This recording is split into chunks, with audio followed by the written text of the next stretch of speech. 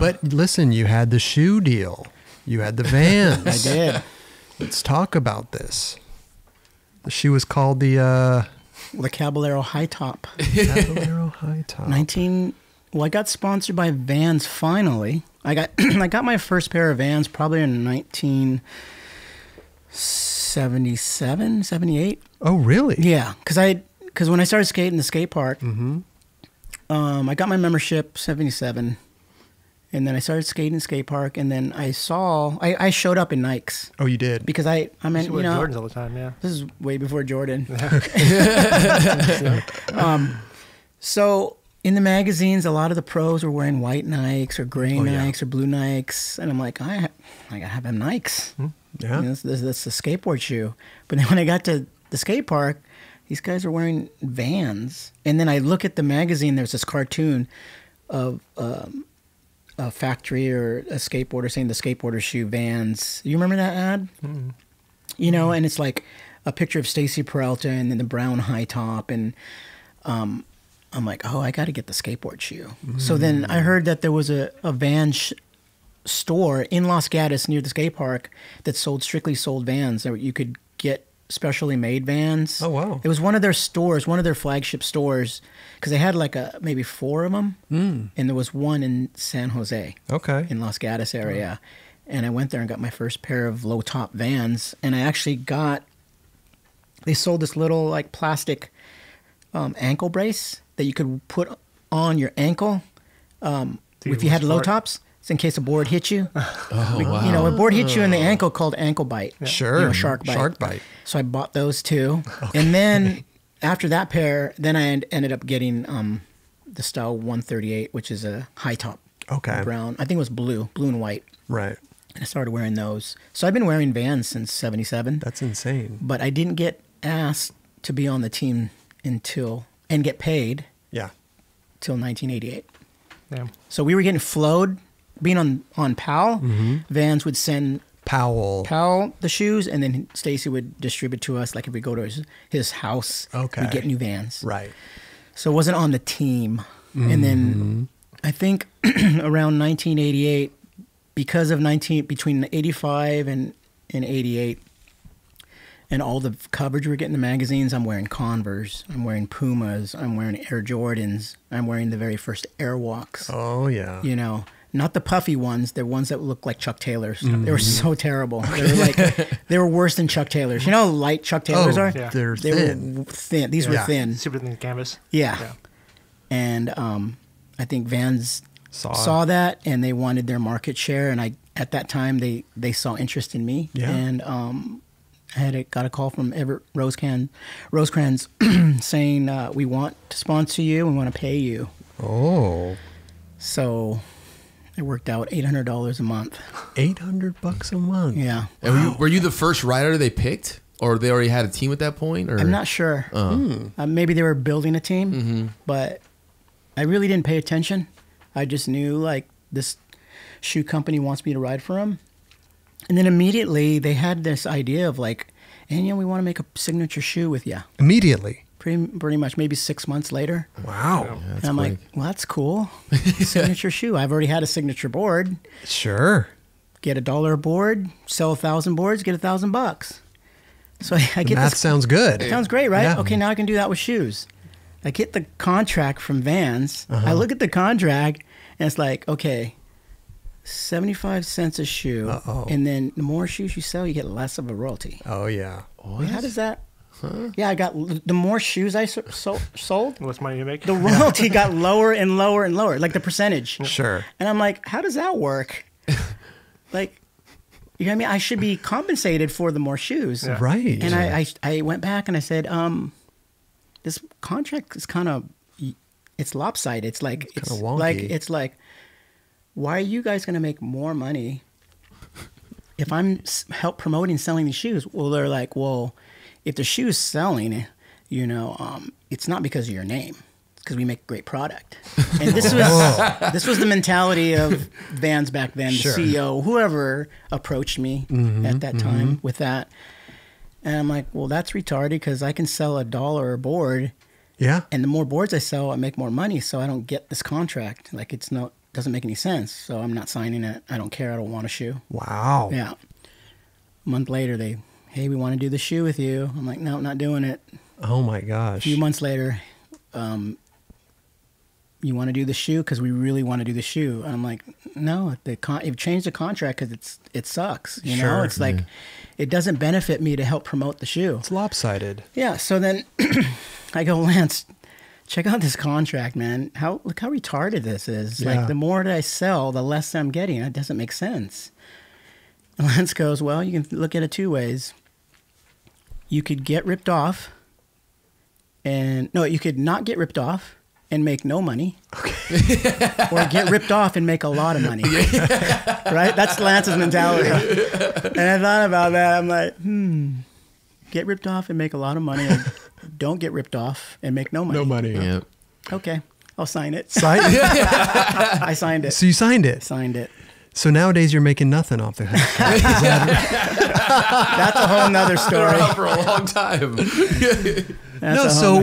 So they make this shoe. I mean, the original, right?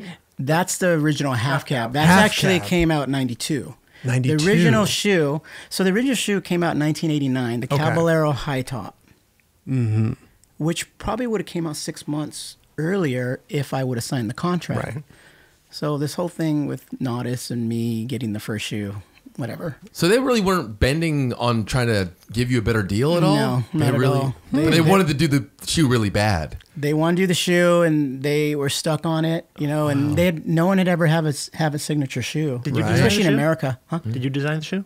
Well, if you look at it, it has a little bit of a Jordan to it. And so when I drew the shoe, I had a little bit kind of like looking like the shoe. And then they had an artist there draw something as well. Yeah. And it kind of matched kind of what I was looking for. Okay. So I said, yeah, let's just go for that. Right. So we went with it. And then they showed it to me, and it had like this like alligator dragon scale Around the like collar?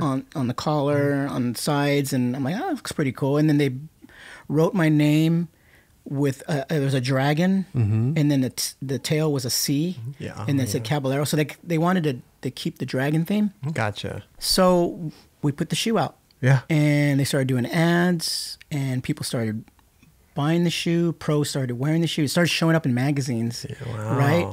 And from 1989 to 1991, this is like the transition from vert to street. Yep. Street cab. A lot, yeah. So a lot of street cab wasn't. Not yet, No. but it's coming. He's coming. Yeah.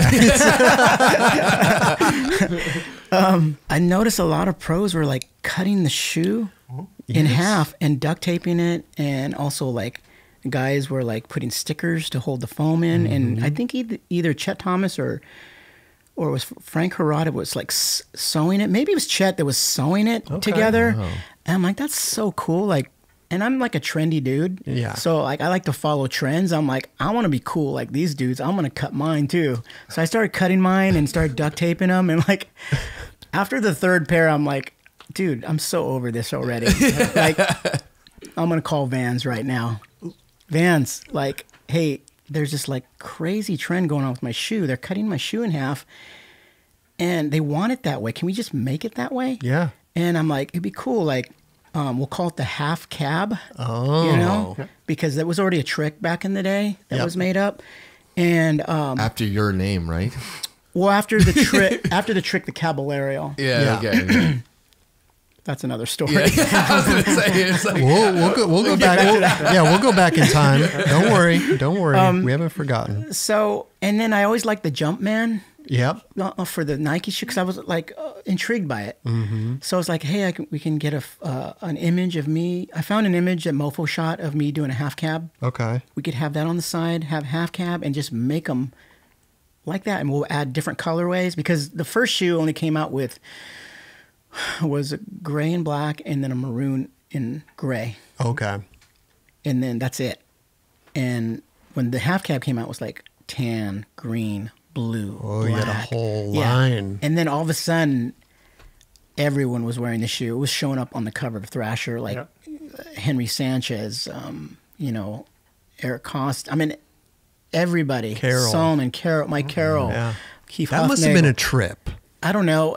I didn't trip on it because it was just part of what it was. Okay. I never tripped on it because I kind of treated it like the board. Like I got my board, people started riding it, you know, people started showing up. It was just cool. I mean, I just like, yeah, I was stoked on that. But I still had the same contract. How many years was this contract? That must have been like 3 years. To 90. Well, the shoe came out in 92. Okay. So in 93, they got a new CEO. Oh. And my contract was up. Let's renegotiate. I did. Yeah. I did. And what was cool about that was they came to me and they're like, this is a whole brand new CEO. And they're like, hey, we're moving Vans globally. Like we're going huge. We're going into department stores. Vans is blowing up. Right. We're getting our shoes made in Korea now. And now we can make way more, you know. So they closed the shop in Los Gatos. No. That was just a shop. Oh, that was They closed the factory down in Orange County. Oh, the factory. Because that's where the shoes were made. Okay. So I designed another shoe, and we called that the low cap. Oh, yep. Yeah. Which was even lower because like street skating was starting to get, you know, had its momentum, you know, and that's when I was street skating a lot. Right. And we want to negotiate your contract. I'm like, okay, I want a solid amount now. Yeah. And if I sell a certain amount of shoes, I want it to equal up. So I ended up getting like $1.25. Wow. I negotiated $1. I mean, I probably could have asked for more, but it's whatever. $1.25. Sure. And then the shoes blew up. Oh, yeah. And then I designed another shoe called the Cab 4. Yeah, okay. And then the Cab 5. Right. And then the Cab 6 and the 7. And each shoe was different design. You know, I started drawing the shoes more, and I would just send them to the designer, and then she would do her thing to make them more where the people can read it. Gotcha. And you know, the dimensions and everything. And it was kind of a cool thing, you know, and we had this thing going for a while until probably, I want to say the Cab 8, where I still have a sample of that shoe. It was never produced. Okay. It was pretty techy. Well, it looked the shoes like a Nike, like it was really techy. The shoes leading up to that were pretty techy too, like puffy. Yeah.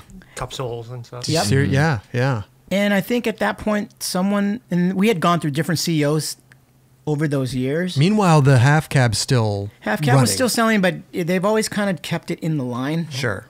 They never really promote the half cab, which is mind-boggling to me because it's one of their best-selling shoes. But when's the last time you ever seen a half cab ad? Been a long time. Yeah. 1988. But they don't. 92. That's crazy though. It sells so good and they don't even advertise it. Seriously. That's amazing. I feel like you could do an entire team of people just riding half cabs. Oh yeah.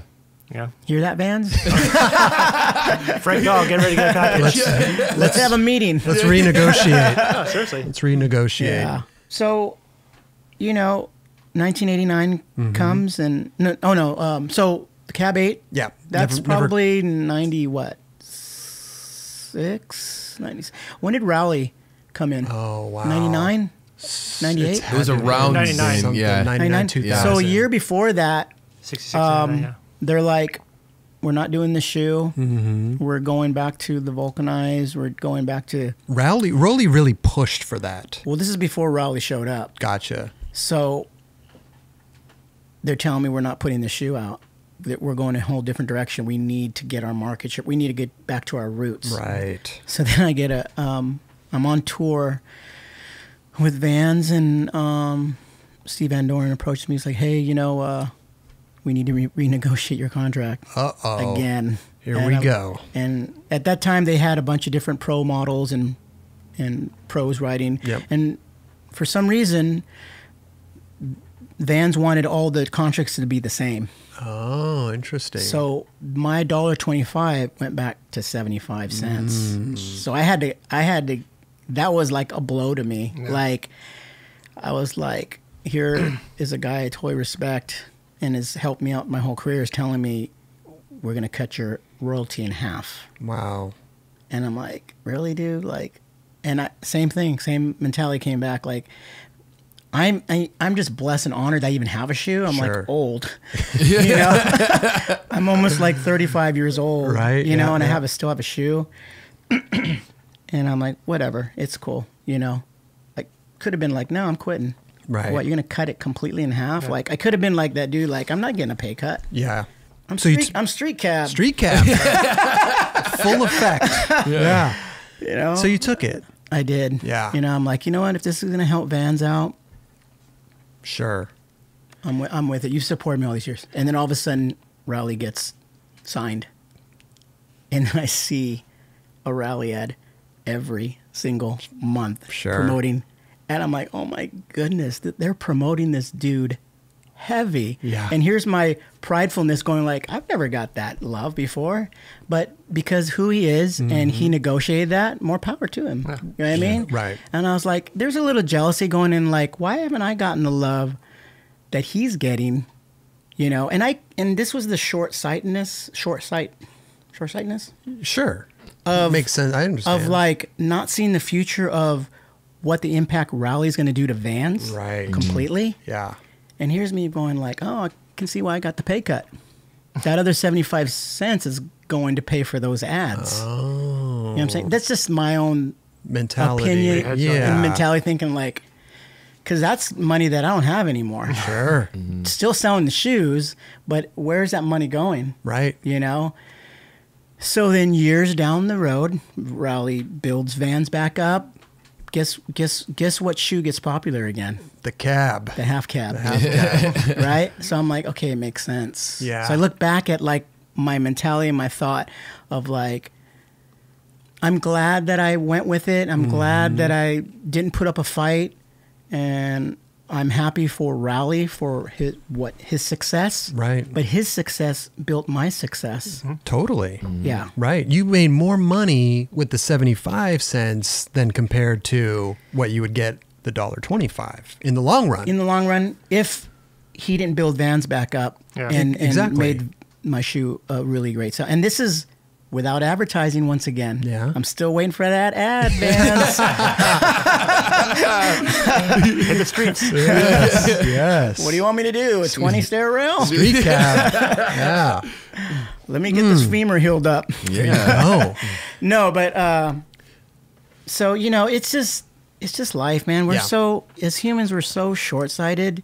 We don't see the benefits of things. Yeah. You know. And that's just normal. I mean, you can't see, you don't have a crystal ball. Right. So you don't know the effects. So sometimes you got to just go with it. Yeah.